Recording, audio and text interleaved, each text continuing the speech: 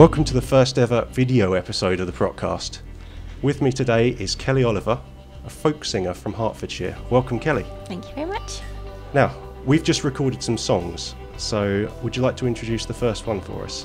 So the first one is called Lay Our Heavy Heads, and it's off of my second album, Bedlam.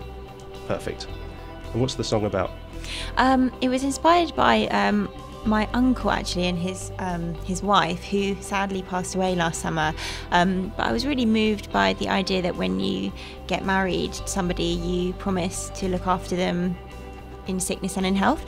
And unfortunately, like, she was ill, and she was, so he became her carer, basically. And I was just really moved by the idea. So that's what the song is based on. Okay, this is Lay Our Heavy Heads.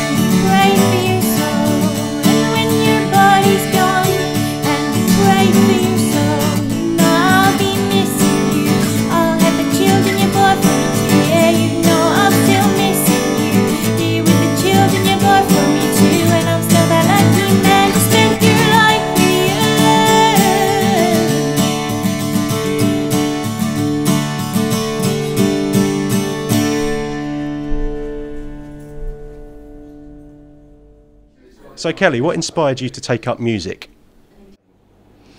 My inspiration to start playing music was since I was little, really. I've always been a singer. I've always sung. Just when I was little, I used to sing. I used to be in choirs at school, and I did a lot of musical theatre as well. But it wasn't actually until I left uni, actually, that I started singing just with me and my guitar. And I think that was really based on visiting Ireland for the first time when I was at uni, and I was really immersed in like the live music scene, and out in Ireland, like the amateurs there are like professional level, and it's just incredible. So I guess I just thought, oh, that's really nice, that's really nice atmosphere, and it made me think, oh, I'd like to do that as well. And that's partly where I got into singing folk as well. Was that kind of inspired by your grandmother? Yeah, well, I think so. My grandmother, she was from Tralee in Ireland, but she died when I was young, and she had Alzheimer's, so I didn't know her all that well. But I do feel like she's passed on some kind of love for traditional music, maybe, or Irish music. So yeah, I feel like it's inherent in me. So what are your fondest musical memories? I think it was definitely somewhere doing musical theatre at school, because that was the first time where I actually sung solos, you know, even if it's just a line, it was like in a group of people singing a solo. Really gives you a love for performing, and we just had some great fun, like, and I think that gave me a love of actually, or maybe the confidence to actually stand up and sing. But yeah, musical memories. I don't know. I didn't even really go to that many live music gigs. That was only recently as well, since I've started working on the scene. That's really when I started actually going regularly to concerts. I never really used to do that. I don't know why, but I'm sure that would have. I'm sure like that has definitely like helped and you know, made it more exciting, I suppose. Awesome. So, let's have another song. What should we have this time? So this is a song called Miles to Tralee. This was inspired by my grandmother, who was from Tralee in Ireland, and she moved over to England, and she was ill. She had Alzheimer's, so I didn't know her very well. It was when I was very little, but I always sort of wondered, I wonder if she wanted to ever go home, you know, in her old age. So that's what that song's inspired by. Lovely. This is Miles to Tralee.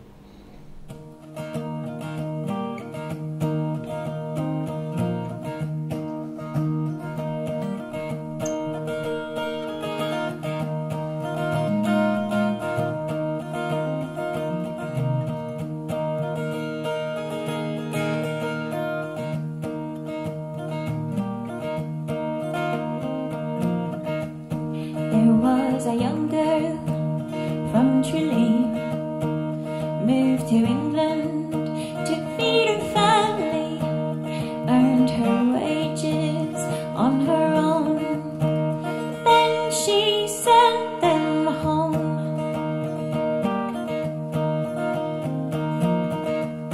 As she was walking off to work, met a young boy in a sailor's coat. I'm an Englishman from London town. Let me show you around.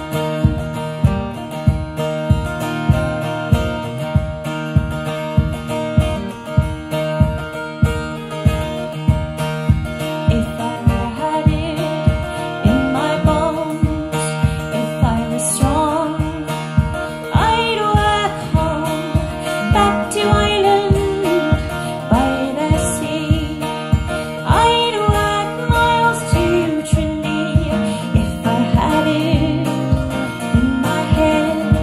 If I could walk, I'd walk it, the road to Ireland by the sea. All those miles to Tralee.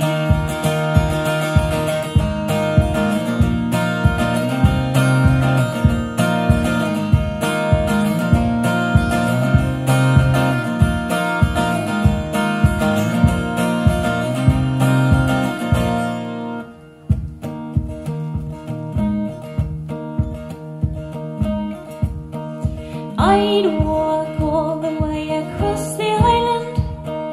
I'd walk all the way to the shore. I'd walk all the way to the very town, to the house where I was born, to the very door. I'd walk all the way across the island. I'd walk all the way to the shore. I'd walk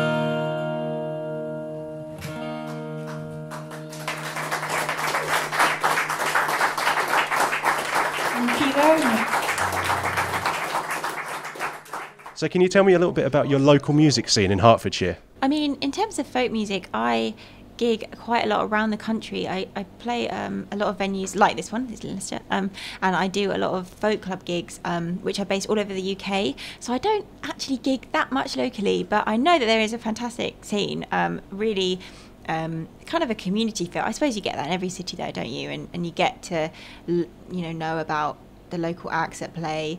And my local BBC Introducing is Beds, Hearts and Bucks, and they're really supportive of local acts. In fact, they put forward James Bay. So, I think it's just one of those scenes that tries to encourage local artists. Yeah, of course. Can you recommend any local bands that you've played with? Yeah. I mean, in terms of, bands, there's quite a few. So there's a band called CC Smugglers. They're fantastic. They're like a Americana bluegrass band. And they're doing really well at the moment. So definitely check them out if you haven't heard of them. There's a lot of solo acts that are doing really well. So there's... I'm on a record label called Folks Up Records, actually. And there's a lot of female soloists on that record label. There's a singer called Minnie Birch, who's really fantastic. And Emma McGrath. She's also... a great one to check out. Loads. I think I find that the music scene kind of gets smaller as you get into it, and you actually start to hear people's names and that you've heard of before, and you're like, oh, where did I hear that? And actually, everybody just seems to know one another. It's really nice. Right, time for another song. Now, what's this one called, and what's it about? This one is called The Other Woman. This is also on my album Bedlam, and this is kind of based on basically I'm a big fan of the series Peaky Blinders. Do you watch it? I think I've seen a couple of episodes. It's amazing. Anyway, I won't go into that bit. It's amazing. And basically, the lead character is like a gangster, and he kills people, and he's he's a bad guy, but you love him, like he's the protagonist. And I became really interested in the idea that people that do... I kind of wanted to write a song about the other woman, but from the mistress's point of view. And I thought if I can try and make people feel sorry for the mistress, that'll be a challenge because it's wrong. So that's it's wrong. So I wanted to, but I thought, well, I guess there's two sides to every story, so I wanted to tell the other side of the story.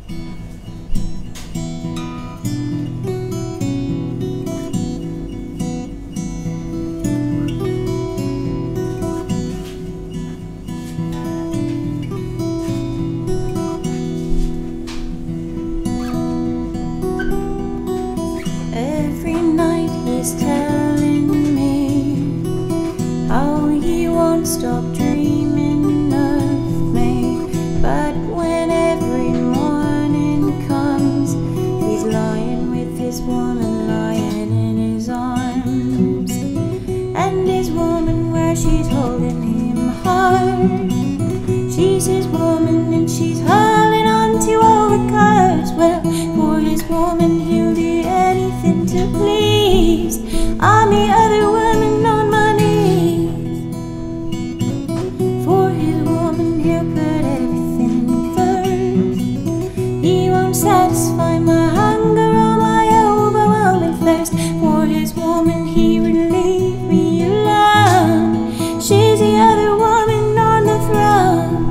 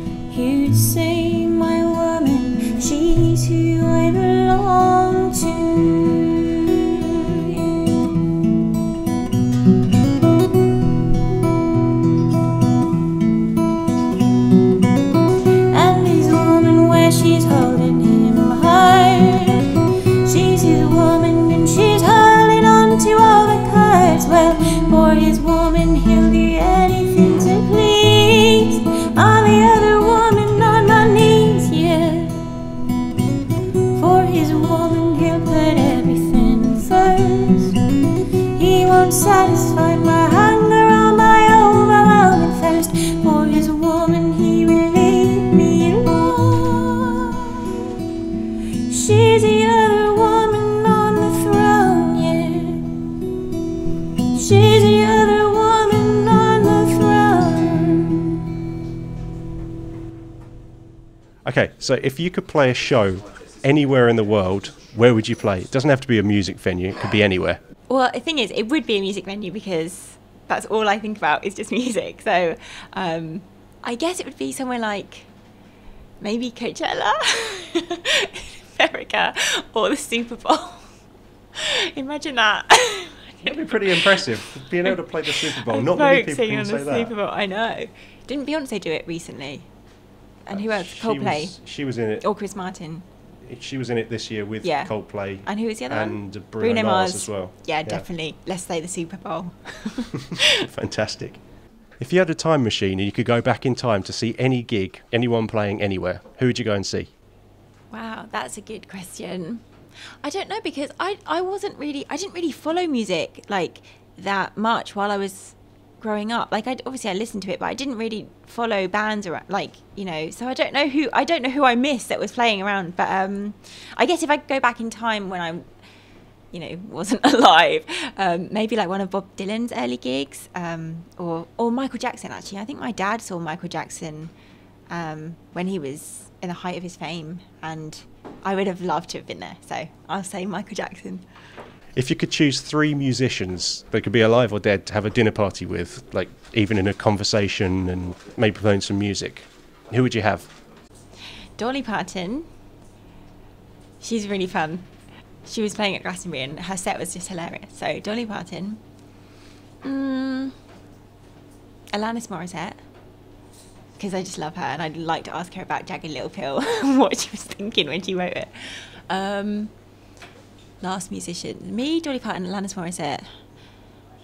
Maybe like Laura Marling, because seems really quiet and reserved, but I bet she's actually really like upbeat and has a lot of stories to tell. So probably Laura Marling. Big into the female singer-songwriters then? Yeah, of course, definitely. Yeah. Is that where your sort of musical tastes lie outside of your own stuff? Not especially. Like I do like obviously singer-songwriters, and I like female singer-songwriters because of a lot of the subjects that they sing about is, I guess, you can relate to being a female. But I like all sorts. I like bands a lot. I like male singers. I'm quite open-minded when it comes to music because I think you can learn, as a musician, you can learn from, you don't know where your inspiration is going to come from, and it could come from anywhere that you're not expecting. So I try and listen to as much music as possible. That's great. So let's have our final song. Now, what's this one? So this one is called Jericho, and this is based on the biblical story of the walls of Jericho. And I co-wrote it with the producer, Nigel Stonier, who produced it on my album. And it's just a bit of a contemporary twist, so that's what this one is called. Perfect. This one's called Jericho.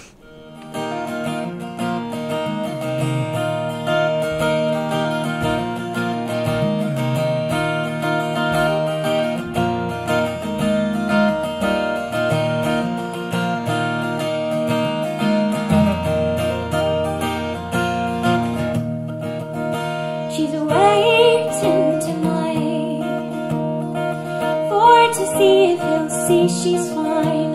Our hands entwined, his eyes on mine. She'll be waiting all night, and she's waiting tonight. He said, she's this girl I haven't seen in a while. Does she fight? Will she fight? Does this pretty girl fight? Way off the battle in Jericho. He's my prize and I'll bring him home. I'll fight off any girl in town.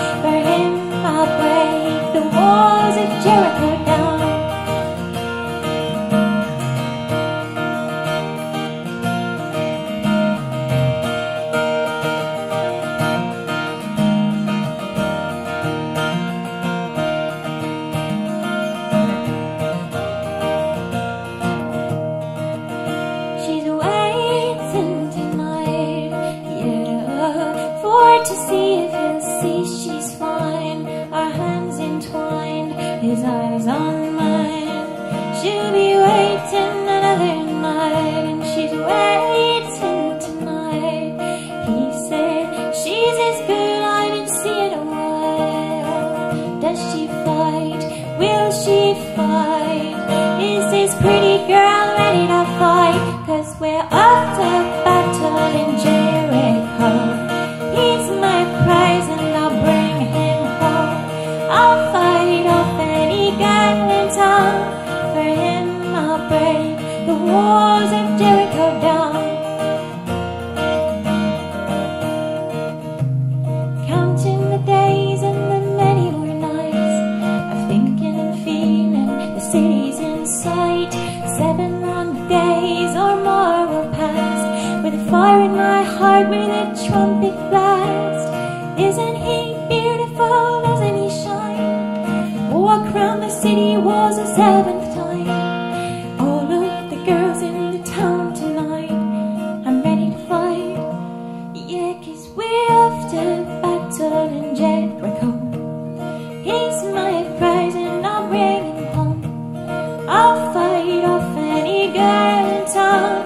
For him I'll break the walls of Jericho down. Yeah, yeah. He's my prize and I'll bring him home. I'll fight off any girl in town. For him I'll break the walls of Jericho down.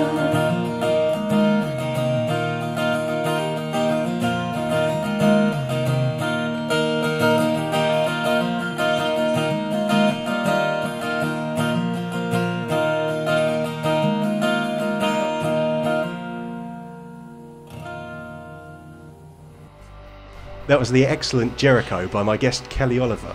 Thanks for coming in, Kelly. Thanks for having me. If people want to check out your music, find out more about you, where can they go online? Well, you can check my website, which is kellyoliver.co.uk. There's information about gigs I'm doing, festivals I'm playing at, and everything like that. You can also follow me on Facebook, facebook.com/Kelly Oliver Music. I'm on Twitter @KellyOliverUK, so please tweet me. Instagram, SoundCloud, you can have a listen to my stuff, and my albums are available on iTunes as well as Bandcamp. Perfect. Thank you for Thank coming you. in. That was the fantastic Kelly Oliver. Thanks for watching the first ever video episode of the Proc-Cast. I'm Andy Proctor.